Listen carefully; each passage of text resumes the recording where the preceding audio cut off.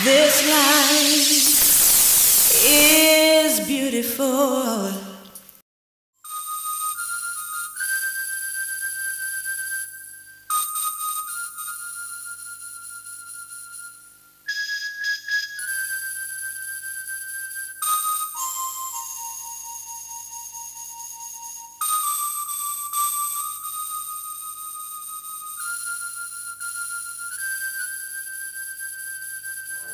But is he arrested? Oh my God.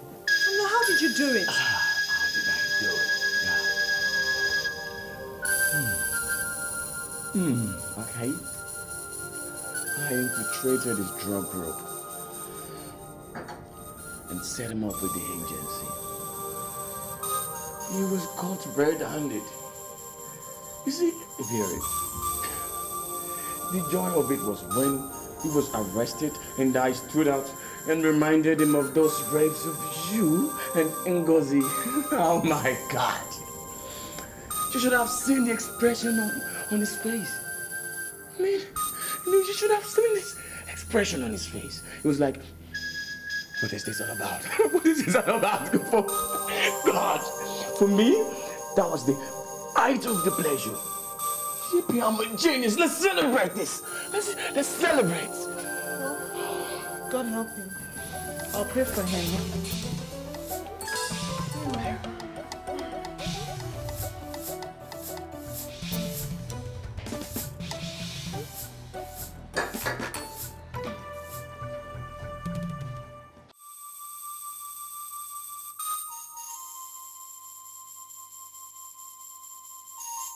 I don't know what ill luck that is following me.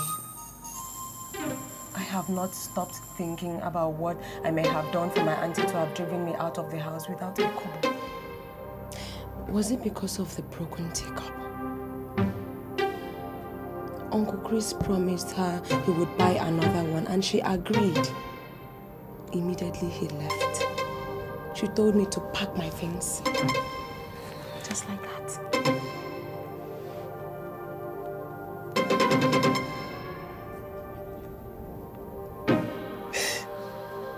To think that it is my mother's sister that lived with my mom and trained in school by my father that could do such a thing to me.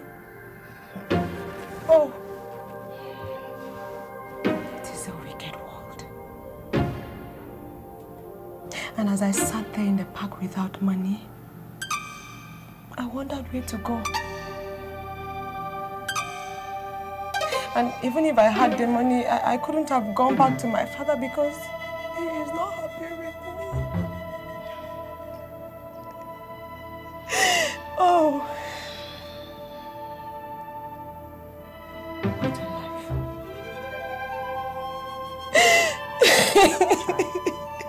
What a life. Oh, wow.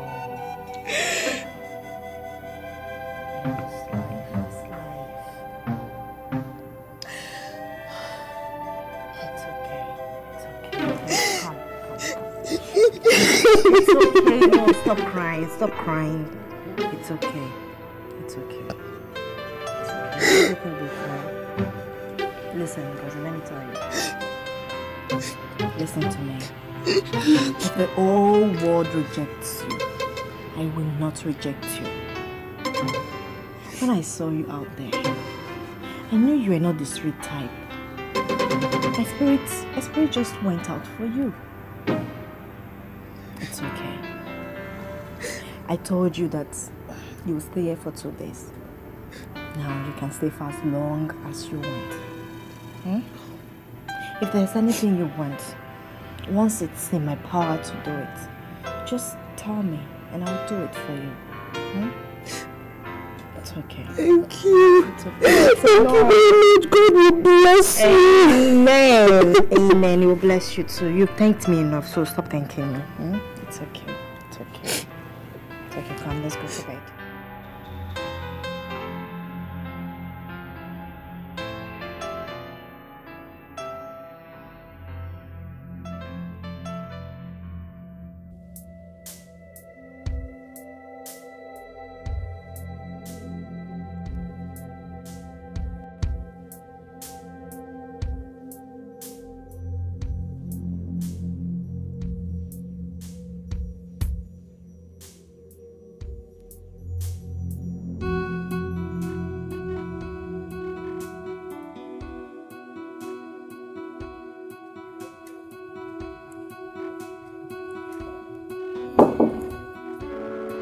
Come in.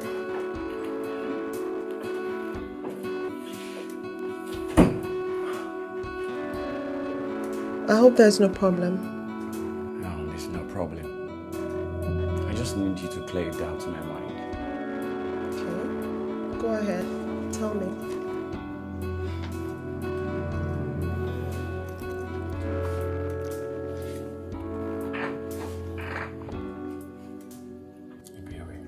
Yeah?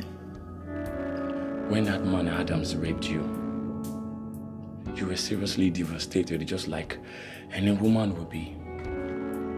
Due to the trauma you went through, your effort at getting back at him and where it landed you.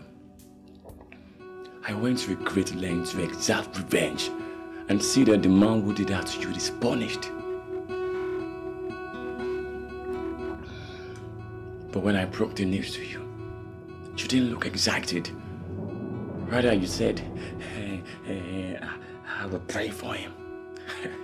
Pray for Adams. It didn't make sense to me. It didn't make sense to me. No. Tamu, no. All that you said is true. I was traumatized and I went for revenge. But did you see where it led me? When I was incarcerated, I wished above everything to get out of that place. And then I met someone who showed me not only how to get out of police custody, but how to get anything I want in life. I was shown who I am and my purpose in life. And then I looked inwards and discovered who I am. I am a child of God, created not to live according to my whims, but by the will of God. God, I don't understand. On my own, I went after Adams to revenge. But it was not the will of God. Because God says that vengeance is His. But when I acted on my own, you saw where my self-driven actions led me to. A police cell. The experience was terrible, Tamara. But I've learned to live according to God's command and will. And since then, I have had peace and harmony in all that I do. All I am saying is that with the Spirit of God in me now, I have lost the passion for revenge. I have nothing, absolutely nothing to gain from Adam's incarceration. I am disappointed in you. Look, what you're saying has given rise to a suspicion that has been nagging at my mind, and that is that you may have had an affair with him who made us to believe he raped you. Tamuno, how can you say a thing like that? I had an affair with him, yet I bought a gun to kill him. Who knows? Who knows? Maybe the affair went sour. You know what? I was such a fool to think that you were hurt and I took it up on me as your brother to revenge on your behalf.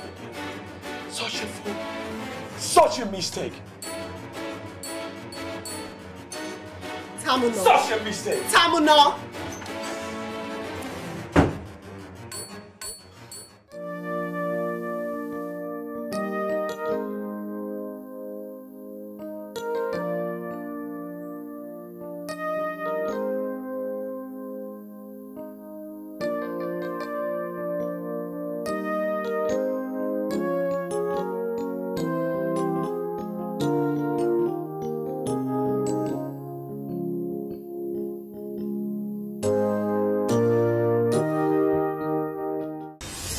Ngozi! Yes, Uncle Chris.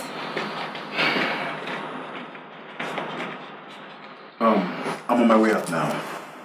Take good care of the house and take it easy with yourself, okay? Okay. Uncle Chris. I was thinking, I don't know why you people buy food from the eatery. Well, maybe because Auntie Faye is always very busy. But if you give me money, I can go to the market, buy things, and cook here. It is cheaper, and it is better to cook at home. You mean you can cook? Of course. I am a woman. Every woman can cook. Oh, no. Not your Auntie Faye. She can't. Anyway, that's a great idea. How much do you need? I'll need 5,000 naira so I can cook soup, make stew, buy gari and rice.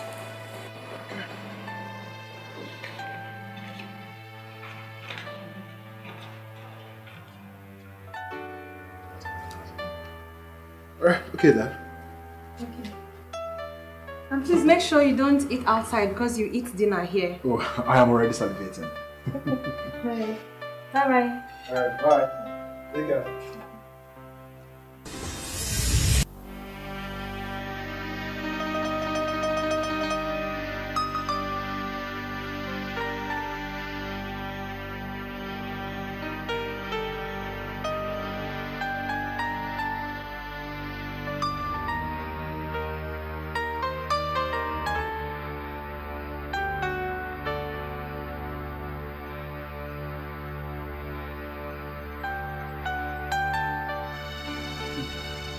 Ngozi, where are you? Hope nothing has happened to you.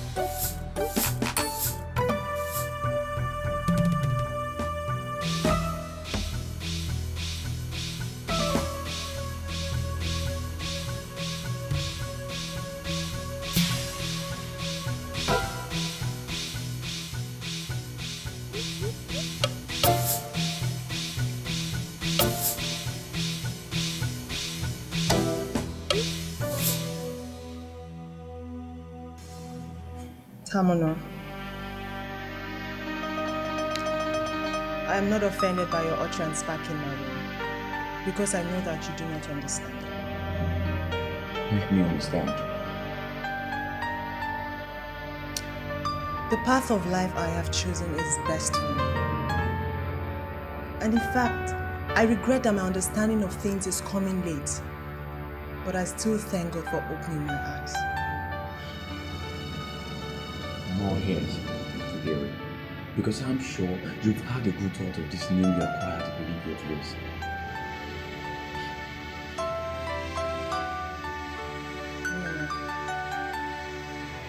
I am not living my life for anyone, but for myself by doing the will of God. And from all that God has done for me, He has made me to understand that a life of anger, envy, vengeance, and every other act that is out of the boundary of love is not good for my health. And there are consequences. Do you understand?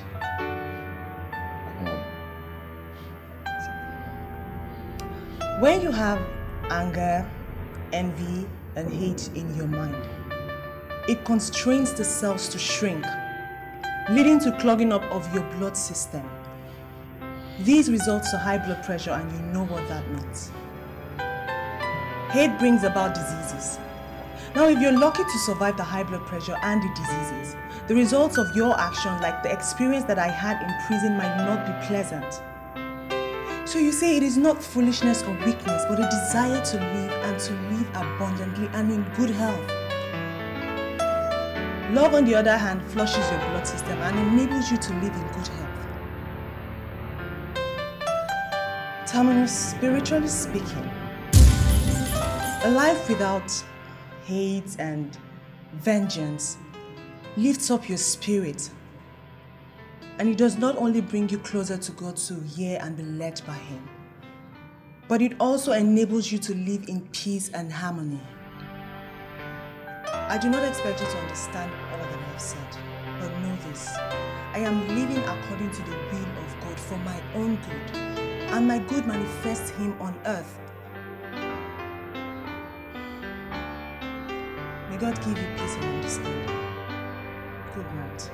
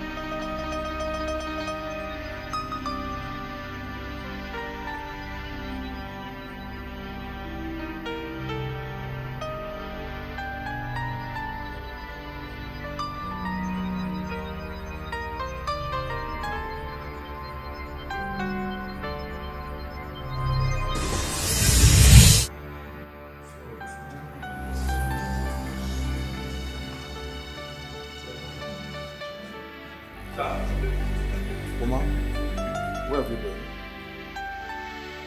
Nobody seems to know your whereabouts. I'm very sorry, sir. I was having a word with my sister. Your sister? This is my sister.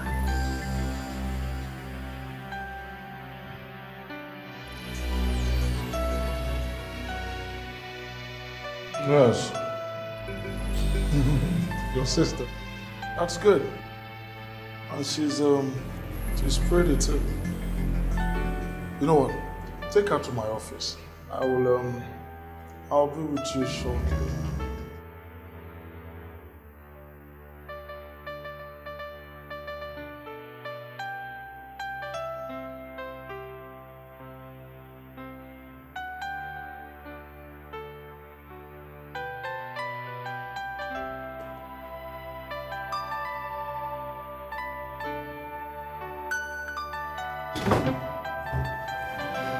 Mama, what is wrong with you?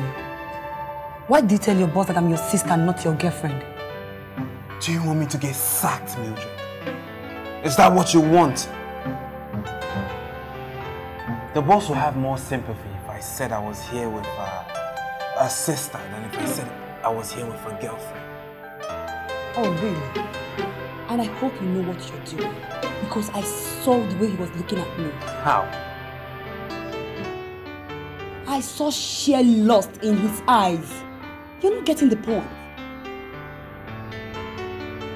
Did any man will not look at you lustfully, my lovely Mildred. It means there's something wrong with you. And you will need to see an oracle. Wait for it. Be nice to her. I do not want to lose my job. And don't forget, we need this money. Just sit down, sit down. You know, you just need to be patient. You just need to be calm. Because... Sir.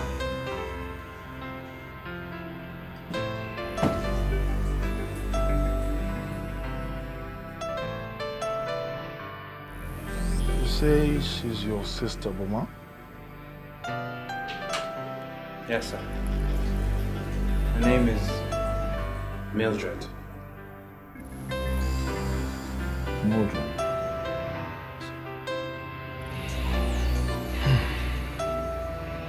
Come, Mildred.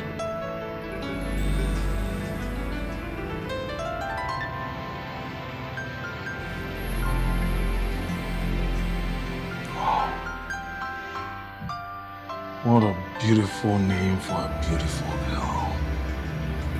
Come here.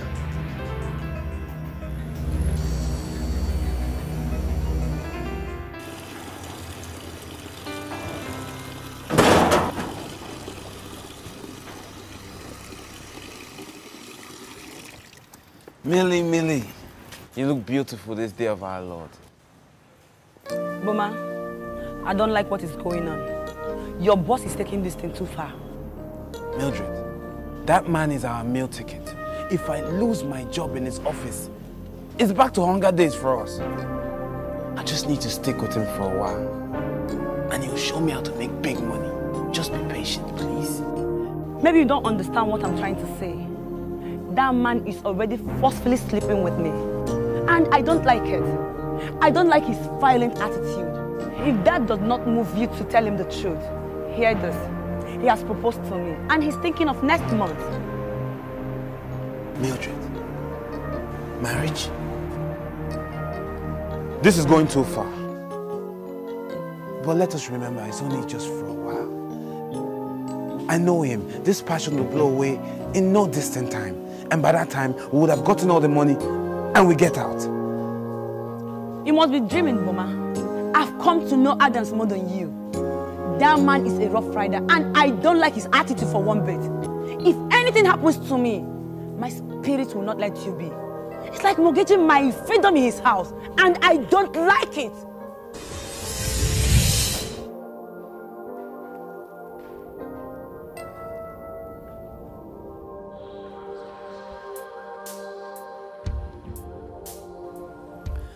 You look lost at the sea. you're still trying to make up your mind about your boss.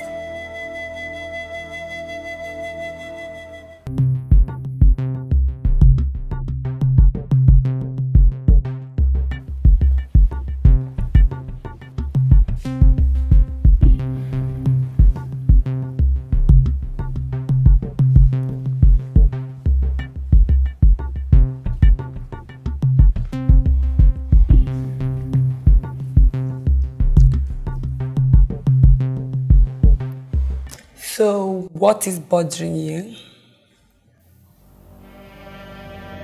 The whole thing, Mildred. The whole thing bothers me.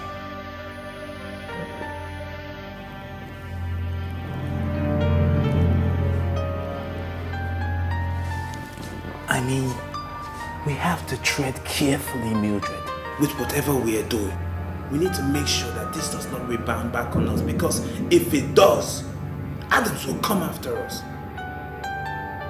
Look, you may know him as your husband, but you do not know him as a shrewd businessman that destroys anything on his way. If we help the drug agency nail him, he will go down and serve a long term in jail. By the time he comes out, we are far gone. You do not know the organization. Betray one of them. One of them. And no matter how long it takes, the rest will help him track you down. Hello? Boma, time is running out. We must get going. I told you I'll call you once I have made contact with the lawyer. That was yesterday. If you did not do it all yesterday, then we don't need to wait. We go there and see the man. Do you think I'm sitting here doing nothing? I don't know what you're doing sitting down there. All I know is that you don't do much sitting down in one place. Come on, man. Let's get going. There are places we need to go now. Okay. I'll be down in a moment. Babe, I have to go. Go where? Go rescue that man? You must be joking. Look, if I keep quiet, if I seem to do something, it will look suspicious that you and I gave away Adams. Look, we will be dead before you can think of running away. Let me go with Razor. I'll let him suggest whatever he wants to do. I'll simply tag along so that we will be safe should Adams get released. Well, I don't like it. But if you feel like tagging along with Razor is the best thing, fine. But let me tell you something. I will not put up to that animal again. Instead, I'll kill myself.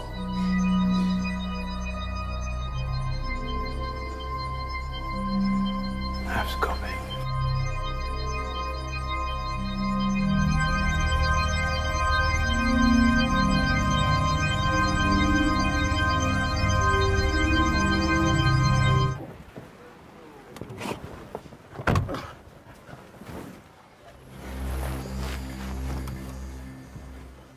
What is it that you have been discussing with your sister since yesterday that has not finished it today? You do know you're talking about a woman whose husband has been incarcerated. What else do you think I'll be talking with her for? Thinking of her attitude yesterday at the agency, I can bet that whatsoever she's saying about the boss is not in his favor. And I'm worried that you're spending time listening to her instead of being on your toes to see to the release of the boss. What? Are you talking to me like that, Razor? Shall we go?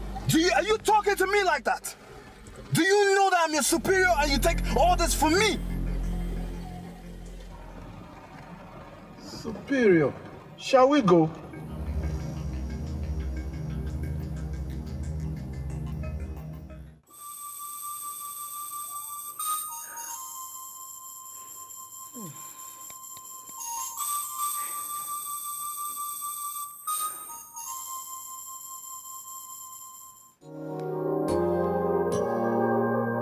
Hello, Shade.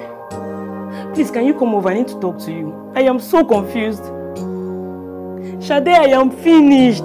Please hurry. I'll be waiting. Thank you.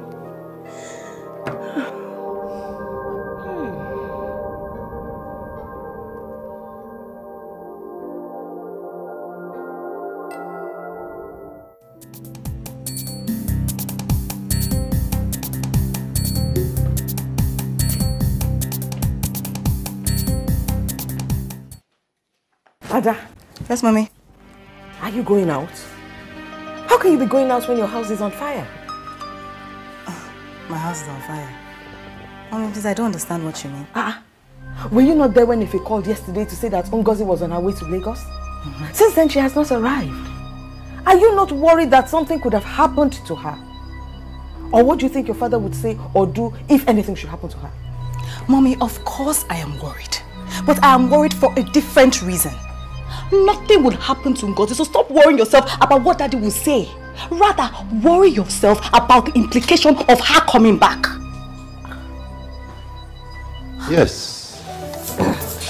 I heard Ngozi's name mentioned. Any news about her? No, Daddy, not like there's news of her, but I was just, I was only telling Mommy about a friend of hers that she usually talks about, so I want to go and check on her to see if she has any news about Ngozi. Okay. Yes, Daddy. Please go and come back quick. Yes, Daddy. I will be waiting. Thank you, Daddy.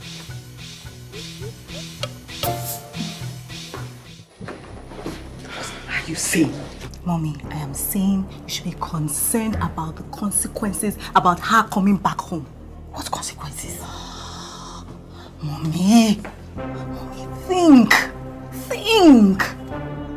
Didn't I tell you that Ngozi told me that she lost the pregnancy? That means she's no longer pregnant. She's as new as the sweet, innocent, loving Ngozi that attracted Bayo. Mommy, if she comes back and Bayo falls for her in preference of me, you and I are the losers. Ngozi will not do anything for you married to Bayo, and you will go back to the village with Daddy. God forbid. But if she stays away, Bayo will have no option but to marry me.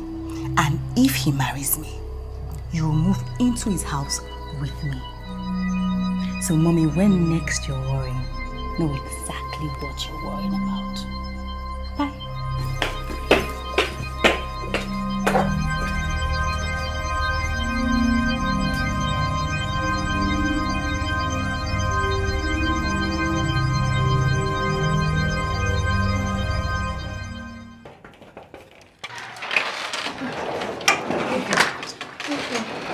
What's the matter? Thanks for coming. You sounded worried when you called me. Chris is gone. Chris is gone. He left because of my niece, Ngozi. Is that why you did not go to work? Calm down. Calm down, tell me everything. Huh? Maybe we should sit. Okay. Hey. Okay.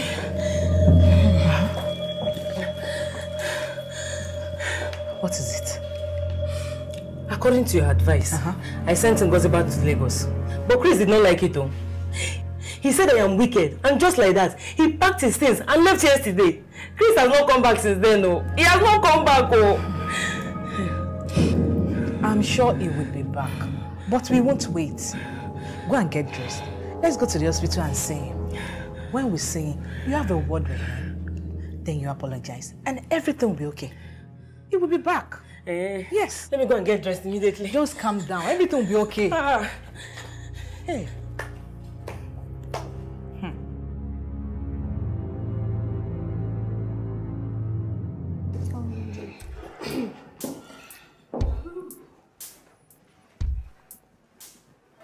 Hello. Hello. Please, we're here to see Dr. Chris again. Are you consulting on medical reason? No, it is unofficial. Is he expecting you? No. Then I'm afraid there's really... She is his fiancée. Oh, may I know your name, please? Effie. Please have a seat while I notify him. Thank you.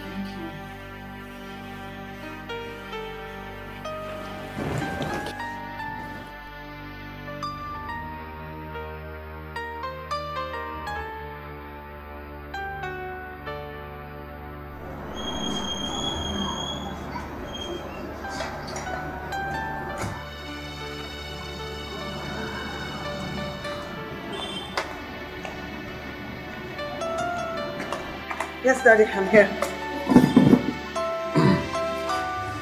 Adesso. I have a question for you. And for record purposes. Did Ngozi tell you she was pregnant before she left? Hey, wait. I want you to think carefully before you answer that question. Because if in the end you knew anything about it, you will see the other side of me. Now, did you know anything about it? Well, in actual facts, she mentioned something like that. Okay. But before I could ask her to talk about the details, she had gone. Oh, she told you she was pregnant and you wanted to get the details. Details of what? No. See, when she was talking to me, I was not attentive because I was cooking. All right. And after cooking? I forgot. You forgot? What kind of a mother are you at this one? Your daughter told you she is pregnant. It meant little to you. That was why you could not stop whatever you were doing to listen to her. It meant little to you to remember to ask her later. It also meant nothing at all to you to mention it to me.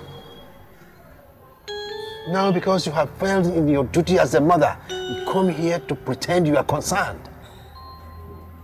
And that's why you have failed. But let me warn you. If anything happens to my daughter, you will not live in this house to tell the tale. Hey! Are you threatening me? No, I'm not threatening you. But I'm stating a fact.